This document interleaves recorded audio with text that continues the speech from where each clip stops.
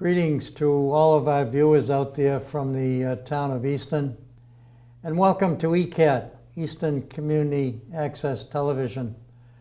I also welcome you to this very special interview to talk about the Oakes Ames Memorial Hall, located right here in downtown Easton. It happens to be one of the important historical buildings in the town, and of course also known as a National Historical Landmark. I'm Dave Clifton. I'm happy to be the moderator for today's interview, and it is indeed an honor and a privilege to interview Fred Ames from Northeastern Massachusetts. He happens to be the president, working closely with a board of trustees for the Oakes Ames Memorial Hall. Yes. And I also understand that the name Ames is on that free library that you're also very much involved in. And it's quite obvious that you come from a famous family, Fred, and that it's related to the building's namesake, the Oakes Ames Memorial Hall. I thought the best way that we could start this interview off is to let our viewing audience know when was the hall constructed and what was its original purpose? Oh, okay. One clarification. I'm descended from the library, but I'm really not involved in its day-to-day operation. But certainly we enjoy them as a good neighbor. The hall was built in 1881. It was finished in November 1881. Wow. And its purpose was to be, among other things, a pedagogical extension of the library. That's a quote for what they intended. And that was so there could be lectures, there could be vocational classes for the shovel workers and their wives, to learn stenography. This is for the women, to learn stenography and other office skills so they could get jobs in Boston. So they had a role in that. There also were lectures on current events. There were classes. Again, I know their language classes were very important because you had a lot of immigrant labor came in. And so they really took, the shovel company took a real hand in that, getting that done. And also, the social aspect has always been big too. And that continues today. We're really doing what the hall was intended. I mean, no more classes for English or anything, but it's always been one for gatherings, a town hall in that sense. So, my understanding is that you also do weddings. Oh, we do weddings. Weddings are our bread and butter. We love weddings. And it's a unique venue, and people like that, and it is at a reasonable price. And what we do is we let people, hire their own caterers, do all that stuff. I'm sure people out there have experience where you get a price for a facility, and then you have to use their caterer, you have to use their photographer, you have to use all that, and slowly they sort of, add the costs on. So we just rent the space, tables and chairs, and have it your way. You can create what you want. So, if you just joined us, folks, we're interviewing Fred Ames. He's very much involved with the Oakes Ames Memorial Hall right here in downtown Easton.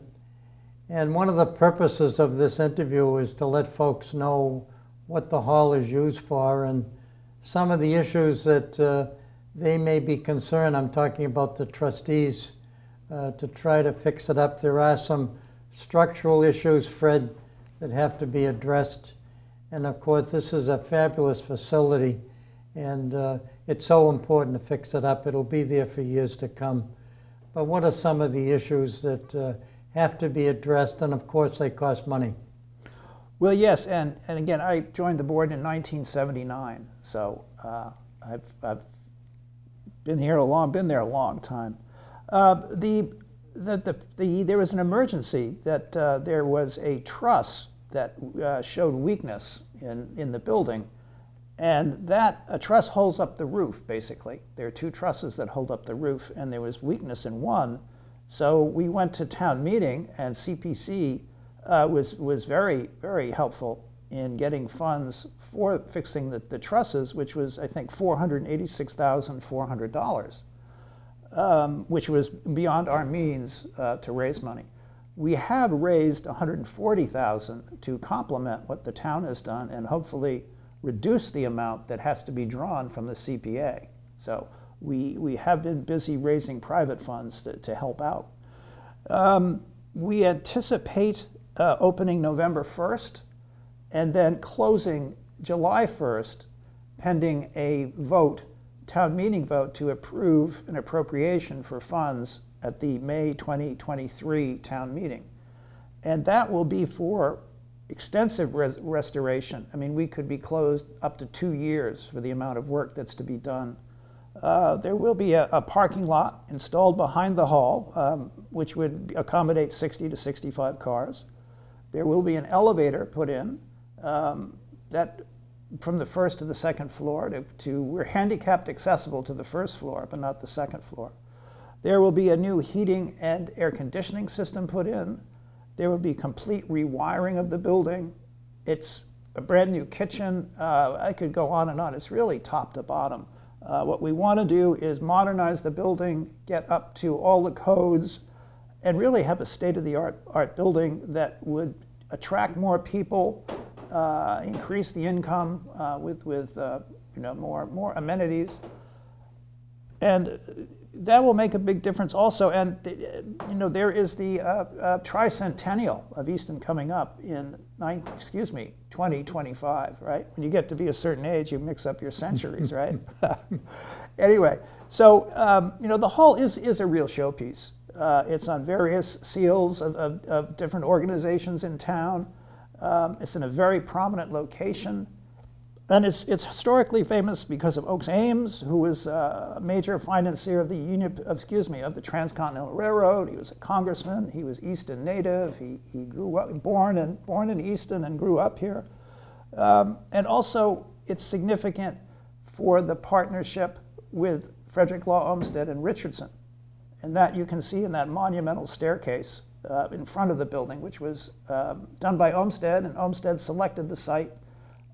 So as far as architectural history goes, it's also significant. So it's got a number of reasons why it's an important building. And hopefully by 2025, when all the restoration is complete, it will be important as a cultural center to attract, with the performances, to attract people to the town, which would be sort of an economic driver, bring people to the town, cultural tourism. And again, play more of a vital role in the community as it did in the past. And Fred, when you think about the history of the town of Easton, shovel comes up quite often. There's a shovel museum at Stonehill College here in Easton, but that's part of the history that people think and talk about, as well as the Ames name. Mm-hmm. I especially appreciate going to downtown Easton during the holidays when they have the lights up. Yes. And people have asked me, Dave, the name Ames is on quite a few buildings here in the town. What's the story behind the story? Well, my family was very generous. They had a real loyalty to Easton. I think that, I'm just guessing, that the shovels, became the largest shovel company in the world. And I think they're very grateful and appreciative to the people in Easton who worked in the shovel company. And they just wanted to be generous. They had done quite well in business. And I think you get to my great-grandfather's generation, they were interested in the arts, architecture, and that those buildings sort of served a dual purpose that way. The lights and all that downtown, we have some good private benefactors. I think it's David Howe has been instrumental in working on that. And of course the Lions, Easton Lions, have worked diligently, I think, since the 1980s. The largest Lions club in New England, as far as I know, and it's amazing the number of folks in town that are members of that organization. their motto is we serve. Yes. And they certainly do lots of things above and beyond the call of duty. Fred, I did want to mention that the town administrator, Connor Reed, was quoted as saying that parking at the present time is around 12 vehicles. You mentioned the plan is to put 60 in. And I guess the question is, because he suggested 300 would be appropriate for handling weddings and stuff like that, but you must have a way, you and your board, of how you're going to deal with that down the road. The important thing is you get all the structural things taken care of. Oh yes, the structural things, refresh, all the woodwork, painting. Just again, it's going to be top to bottom. Everything is going to be looked at. We have a Masonic room on the 3rd floor, which is the last original surface. It looks like now what it looked like in 1881. That will be restored. We also have a very large piece of theater art, which came from New York City. And that was done in about 1870 something. So it's a significant piece of work, and that will be cleaned. And so it's really going to be quite something when it's done. I mean, the building. I mean, it's really going to be something we'll all be proud of. How about grants, Fred? Do you have any intention of seeking out some grants to help with the cost of this project? Well, yes, we've raised 100,000 of that 140. One from Mass Historical Commission, and the other from the state budget. We're very fortunate. We have good political representation, and that. Oh gosh, yes, I'm sorry, I forgot a name. I wanted to acknowledge Walter Timilty. It's our senator. He was very instrumental in that. One of our board members, excuse me, is Suzanne Bump, who is currently the state auditor. So between the two of them, they were very helpful in securing funding for us. We have a number of private foundations we've gone to before and will go to again. There is the Mass Cultural Council, which is a significant funder, and we will be approaching them. We've gotten funds from them in the past, and private donors as well. So we've got a plan to raise as much money as we can privately. Yeah. If there's someone out there in our viewing audience, Fred, that maybe won the lottery and would like to make a hefty contributions, who would they contact, and do you have a web page? We have a web page, or they can contact me. There'll be that information. Excuse me. The web page is oaksameshall.org, and Oakes is spelled O-A-K-E-S. So that, I think, makes a difference with the computer. I know that we have the Tri-Town Centennial Celebration coming up in the year 2025. I know the town is looking for people to be on that committee. And I know that, wouldn't it be nice if we could have that all completed, all the construction taken care of, so we can utilize that during the celebration. And I know that it's been close to your heart over the years, Fred, and thank God someone like yourself has been involved, and I'm sure you got lots of people on that board that you work with that you'd like to recognize and thank them for their many years of service as well. Well, I have Tim Hurley, I have Gail Devons, I have Jason Sutton, and of course there is, I'm very terrible at remembering names when I have to, Suzanne Bump, and recently my cousin Ollie Ames was on the board, and he is a descendant of Oakes Ames, and a number of others. I mean, I look back over, what is it, 1979, it's 43 years. Wow. It's just amazing that the number of people that I have worked with on the board and the good work they have done. I remember in my first town meeting, I don't know, it was 77, 78, there was someone who retired. And he got up and he addressed the town meeting and he said, I just want to thank you people. I've met a lot of nice people. It's been a real pleasure to work and be involved in the community, and thank you. And that's what really got me thinking, this is something that, I'd like to do. Gosh, you go back to the bicentennial year. That's a lot of years of service. And I know that you met, 3 times a week? Only kidding. The fact is that when you go through the town of Easton, you take a look at these buildings, you become amazed that they were built strong, but it's been around a long time and structural things happen. Let's talk for a minute, Fred, if we may. Sure. And maybe you have some of the cost that it will take to do a project like this. You mentioned some of the things that need to be done, and it takes funds to do it. And we want to give a nice thank you to the town meeting for their contributions in the past. Oh, absolutely. And we hope that you'll support this project in the future. But what about the cost, Fred? As I said, the emergency for the trusses, and again, those trusses are older than I am. They're 140 some years, so we had to expect that. The library went over a restoration before that, and the Unitarian Church was the first. So it's almost chronologically just coming down Main Street. So, and that again was $486,400, with the trustees contributing over $100,000. So hopefully that will reduce the cost of the town. The major project, where we will be closed for 2 years, will be in the millions. I think probably estimates right now around $10 million.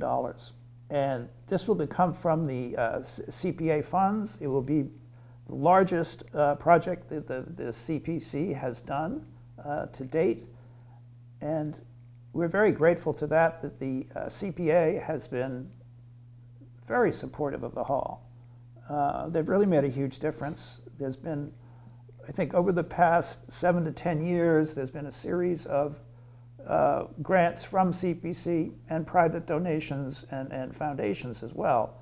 But certainly the CPC has played the major part in securing the exterior, redoing the masonry, the windows, and all that. So, to seal to make sure you got a good roof and you're all waterproof. So, again, I just can't emphasize enough how much we owe to the CPC, CPA. You had a terrific architect who was involved in the early stages many years ago. Do you happen to remember that name? Well, there was David Fixler. I don't know who was before then. What era was this? Back in the early 1800s. Well, the late 1800s, yeah. Henry Hobson Richardson. Yes, okay. Yeah. That was the name that I was trying to think of. There must be something, Fred, that you and your Board of Trustees would like to bring to the attention of our Easton residents, something that I might not have covered during this interview, something that you would like people to know as we get closer and closer to town meeting, and as you get involved in the fundraising efforts. There may be some things that you'd like to share with our viewing audience. Can you think of anything on the top of your head that you'd like to bring to their attention? Well, I think what's important to remember is that the hall has played a significant role in the life of the town, and what these restorations, this money is for to restore the hall, is to increase the utility or the use of the hall for the citizens. So what we're looking for is to be a contribution to the quality of life in Easton, and also to enhance business, bring more money into town. And really, we have these resources of these Richardson buildings, the Olmsted landscape, and something like the hall is sort of right at the center of it. It has the ability to draw people, obviously because of the large gathering rooms, so it can play a large part in promoting cultural tourism. Because what Easton has is very few towns have what we have. Unbelievable. And now is the time to really take advantage of it. And starting with the hall is really a good way to start that process. Yeah. And the location. Can't miss it. Of the right? hall, it's unbelievable. I know that the town has had a few interesting programs that have taken place in that general area, and to have that building in the background. I noticed people taking pictures of their family members standing on the stairs. Oh, wedding parties. We just wish they'd had their wedding in our hall, but we certainly let them take photos, on the steps. Were you married at this hall? No, I was. Okay. I was. Maybe next time. Who knows? But so yeah, no, that's good. And we're the Performance and Event Center right now of the Easton Shoveltown Cultural Historic District, which is part of the Mass Cultural Council. That program I mentioned, has given us money in the past. And that, again, is the program. We are the Cultural and Events Center for that, and we're very pleased with that role. And we have the facilities, our upstairs hall, which has very good acoustics. It's good for music performances, stage performances. So that's something we really want to highlight, and that will really be the attraction, is that. And we have Dottie Fulginetti, who is the chair of the select board, and she's also our chair of this committee. And there are others, and it's a pretty nice committee to be on. A lot of good things going on. And there was a summer series. I don't know if some of you maybe saw that outside on the steps on Wednesday nights, and it's really quite gratifying. This is our third year doing it, and it's growing every year. And it's just an example of sort of the giving back the hall wants to do to the community. It certainly intends to do. If I have anything to do with it, right? For a number of years, you used to have the holiday decorations right there in front of the building. I know that a good active member of the Lions Club, Ken Wood. Oh yes, spent a lot of time over there setting up the electrical stuff, and it was just a nice place to take the family. And that's outdoors. Yes. That's not indoors, but a lot of things happen inside as well. I know that I remember what Gandhi once said, and I think about you, and I just met you today, Fred, that he once said, the best way to find yourself is to lose yourself in the service of helping others. And I thank you so much for all the years that you have spent to work with a board and to try to do what you can to give back to the community. And I also met someone who just moved into town. I said, "What's your last name?" And he said, "Ames." And I said, "Very appropriate that you moved to Easton with that last name. He has nothing to do with the family." Right.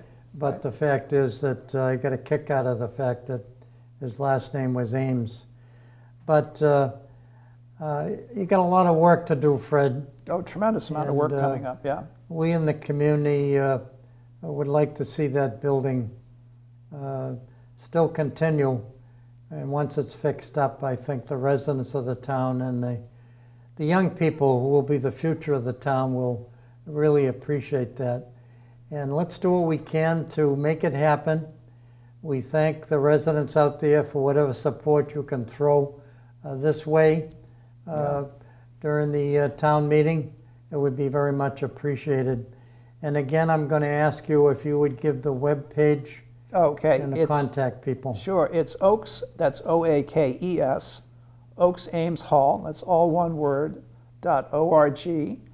And the contact person on that is Joan Lundgren, and she will refer you to the appropriate person. And one thing I want to add is the goal of this project is to fix up the hall so it's good for another 100 years. That's why it's expensive, but everything is going to be done so it's won't have to be done in our lifetime. So, but that's the level of quality we're looking for in that work. And again, not only do we thank the town, we thank Fred, we thank his Board of Trustees.